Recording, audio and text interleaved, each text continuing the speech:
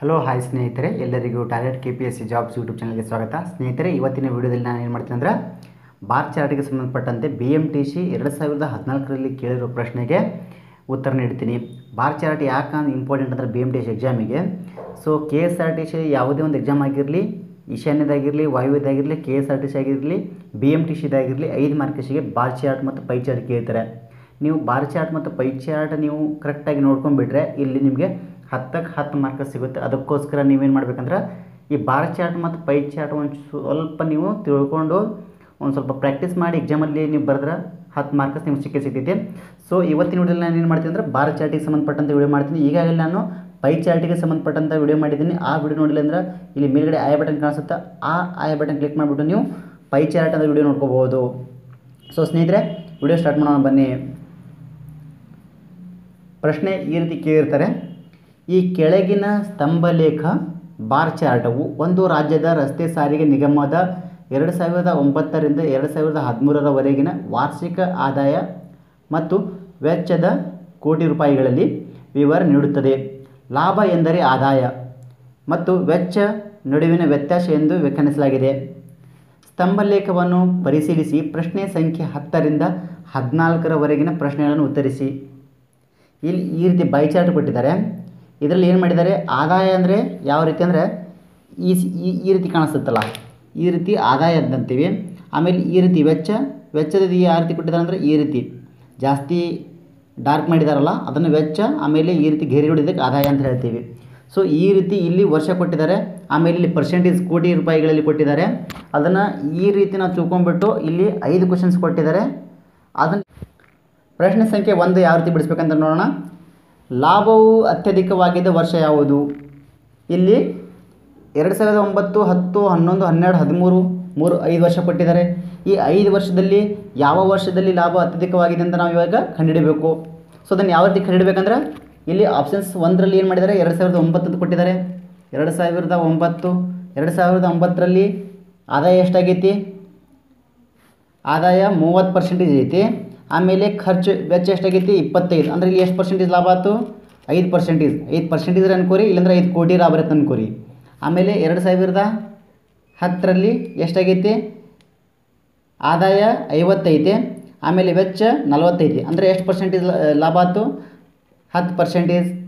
2011ರಲ್ಲಿ 60% 60% ಆದಾಯ ಆಗೈತಿ, 58% ವೆಚ್ಚ ಆಗೈತಿ. ಅಂದರೆ ಇಲ್ಲಿ ಎಷ್ಟು?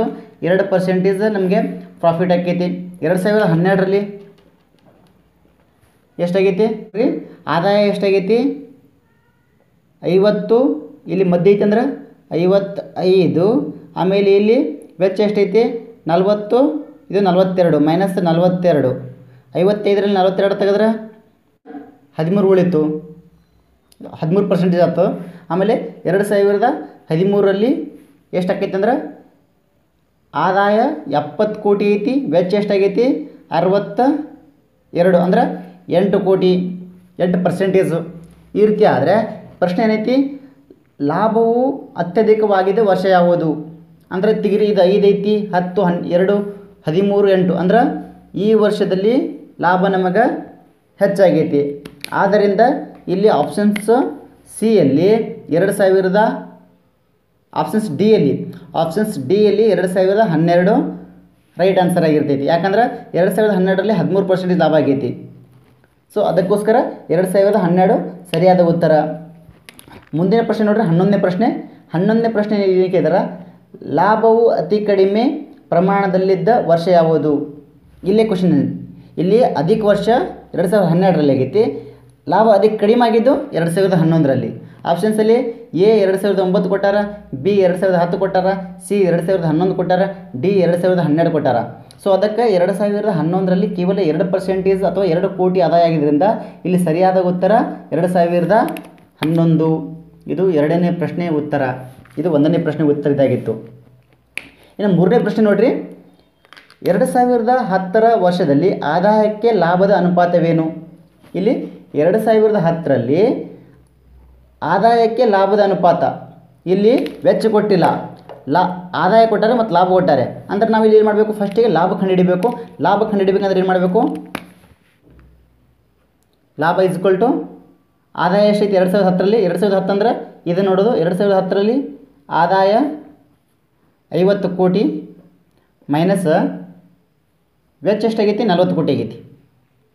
ಮೈನಸ್ ಮಾಡಿದ್ರೆ 10 ಕೋಟಿ ಉಳಿತು. ಈಗೇನು ಮಾಡಬೇಕು, ಆದಾಯ ಎಷ್ಟೈತಿ ಇದು 10 ಕೋಟಿ 10% ಇಟ್ಕೊತ ಅಂದ್ಕೊಳ್ಳಿ. ಆದಾಯ ಎಷ್ಟೈತಿ 2010ರಲ್ಲಿ 50 ಅನುಪಾತ ಅಂದರೆ ಯಾವತ್ತು ಯಾವ ರೀತಿ ಇಟ್ಕೋಬೇಕು, ಈ ರೀತಿ ಅನುಪಾತ. ಲಾಭ ಅಂದರೆ ಎಷ್ಟಾಗೈತಿ ಇಲ್ಲಿ 10, ಇದನ್ನು ಈ ರೀತಿ. ಈಗ ನೆಕ್ಸ್ಟ್ ಏನು ಮಾಡ್ಬೇಕು, ನಾವು ಇದನ್ನು ಅನುಪಾತ ತೆಗಿಬೇಕು. ಅನುಪಾತ ತೆಗಿಬೇಕಂದ್ರೆ ಈ ಮೆಥಡ್ ಈ ಪೂಜೆ ತೆಗೆದುಬಿಡ್ರಿ. ಉಳಿದಿರೋದು 5 1 ಈ ರೀತಿಯಾಗಿ ತೆಗಿಬೋದು. ಇಲ್ಲಾಂದರೆ 50 ಅನುಪಾತ 10 ಇದನ್ನು ಕಡ್ತ ಹೊಡಿಬೇಕು. ಈಗ ಯಾವ ಮಗ್ಗಿಲೆ ಹೋಗ್ತೈತಿ, 2 ಮಗ್ಗಿಲೆ ಹೋಗ್ತೈತಿ. 2 ಎಷ್ಟಲೇ 2 5ಲೆ 10, 2 25ಲೆ 50.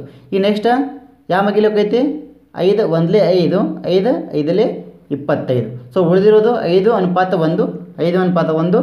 ಸೊ ಅದಕ್ಕೋಸ್ಕರ ಇದರಲ್ಲಿ ಆಪ್ಷನ್ ಸಿ ಏನು ಕೊಟ್ಟಿದ್ದಾರೆ, ಆಪ್ಷನ್ ಸಿ 5 ಅನುಪಾತ 1, ಆಪ್ಷನ್ ಬಿ 1 ಅನುಪಾತ 5, ಆಪ್ಷನ್ ಸಿ 5 ಅನುಪಾತ 4, ಆಪ್ಷನ್ಸ್ ಡಿ 4 ಅನುಪಾತ 5. ಸೊ ಇದರಲ್ಲಿ ಏನು ಬಂದಿದೆ 5 ಅನುಪಾತ 1 ಎ ಸರಿಯಾದ ಉತ್ತರ. ಯಾವುದು ಮೂರನೇ ಪ್ರಶ್ನೆಗೆ ಸರಿಯಾದ ಉತ್ತರ 5 ಅನುಪಾತ 1. ಮುಂದಿನ ಪ್ರಶ್ನೆ 4ನೇ ಪ್ರಶ್ನೆ ನೋಡ್ರಿ ಯಾವ ರೀತಿ ಅಂತ. 5 ವರ್ಷಗಳ ಸರಾಸರಿ ಲಾಭವೆಂದರೆ, ಇಲ್ಲಿ ಏನು ಮಾಡಬೇಕು 5 ವರ್ಷದ ಸರಾಸರಿ ಲಾಭ ತಗೋಬೇಕು ನಾವು.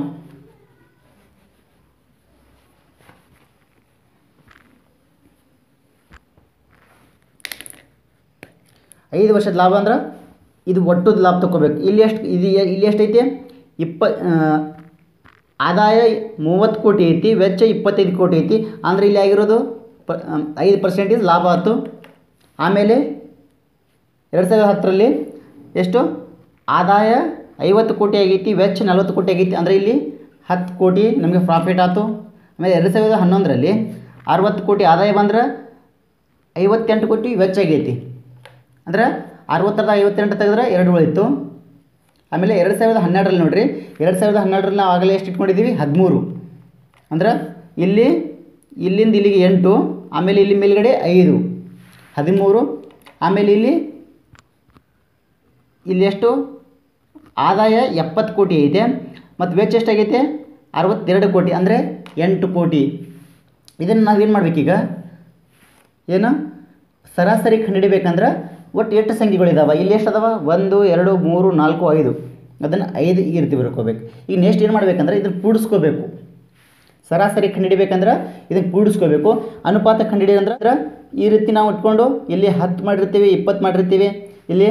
ಆಮೇಲೆ ಏನು ಮಾಡ್ತೀವಿ, ಯಾವ ಮಗ್ಗಿಲೆ ಹೋಗ್ತೈತಿ ಆ ಮಗ್ಗಿಲೆ ಇಲ್ಲಿ 0 ತೆಗೆದುಬಿಡ್ರಿ, 1 ಅನುಪಾತ 2 ಉಳಿತು.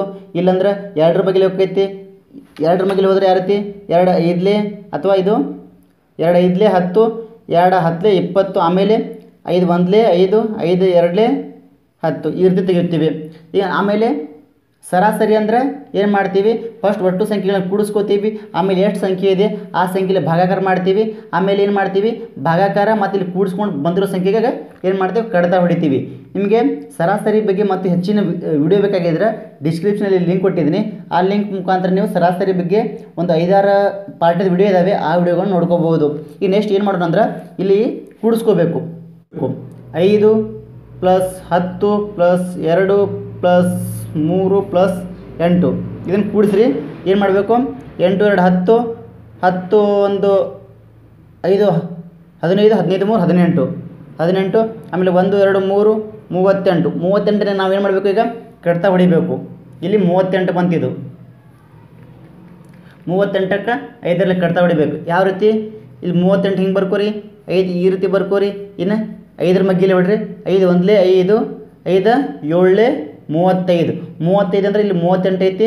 38ರದಾಗ 35 ತೆಗೆದ್ರೆ ಎಷ್ಟು ಉಳಿತು, 3 ಉಳಿತು. ಇನ್ನು ಇದು 5 ಸಂಖ್ಯೆ ದೊಡ್ಡದೈತಿ, 3 ಚಿಕ್ಕದೈತಿ. ಅದಕ್ಕೆ ಏನು ಮಾಡಬೇಕು, ನಾವು ಇಲ್ಲಿ ಪಾಯಿಂಟ್ ತೊಗೋಬೇಕು. ಆಮೇಲೆ ಇಲ್ಲಿ 0 ಇಟ್ಕೋಬೇಕು. 5 ಎಷ್ಟಲೇ 30, 5 6ಲೆ 30. ಸೊ ಇಲ್ಲಿ ಏನಾಗೈತಿ 7 ಪಾಯಿಂಟ್, ಉತ್ತರ 7.6. 7.6 ಅಂದರೆ 7,60,00,000 ಈ ರೀತಿ ಬಂತು. ಅದಕ್ಕೆ ಇಲ್ಲಿ ಸರಿಯಾದ ಉತ್ತರ ಆಪ್ಷನ್ ಸಿ ಏನು ಕೊಟ್ಟಿದ್ದಾರೆ ಅಂದರೆ ಆಪ್ಷನ್ ಸಿ 7 ಕೋಟಿಗಳಿಗಿಂತ ಹೆಚ್ಚು, ಆಪ್ಷನ್ಸ್ ಬಿ 3 ಮತ್ತು 6 ಕೋಟಿಗಳ ನಡುವೆ, ಆಪ್ಷನ್ ಸಿ 3 ಕೋಟಿಗಳಿಗಿಂತ ಕಡಿಮೆ, ಆಪ್ಷನ್ಸ್ ಡಿ ಇವುಗಳಲ್ಲಿ ಯಾವುದೂ ಅಲ್ಲ. ಸೊ ಅದರಲ್ಲಿ ಏನಾಗೈತೆ 7,60,00,000 ಬಂದಿರೋದ್ರಿಂದ ಇಲ್ಲಿ ಏನಾಗೈತಿ ಆಪ್ಷನ್ ಸಿ ಅಲ್ಲಿ 7 ಕೋಟಿಗಳಿಗಿಂತ ಹೆಚ್ಚು. ಆದ್ದರಿಂದ ಸರಿಯಾದ ಉತ್ತರ ಯಾವುದು ಬಂತು? ಆಪ್ಷನ್ ಸಿ ಸರಿಯಾದ ಉತ್ತರ. ಮುಂದಿನ ಪ್ರಶ್ನೆ ನೋಡ್ರಿ, 5ನೇ ಪ್ರಶ್ನೆ, ಕೊನೆ ಪ್ರಶ್ನೆ ಯಾವ ರೀತಿ ಅಂತ. ಈ ವರ್ಷದ ಆದಾಯದ ಶೇಕಡಾವಾರು ಪ್ರಮಾಣದಲ್ಲಿ ವೆಚ್ಚವು ಅತ್ಯಧಿಕವಾಗಿದೆ. ಅಂದರೆ ಈ ಕೆಳಗಿನ ಆಪ್ಷನ್ಸ್ 4ರಲ್ಲಿ ಯಾವ ವರ್ಷದಲ್ಲಿ ಆದಾಯದ ಶೇಕಡಾವಾರು ಪ್ರಮಾಣದಲ್ಲಿ ವೆಚ್ಚವು ಅತ್ಯಧಿಕವಾಗಿದೆ?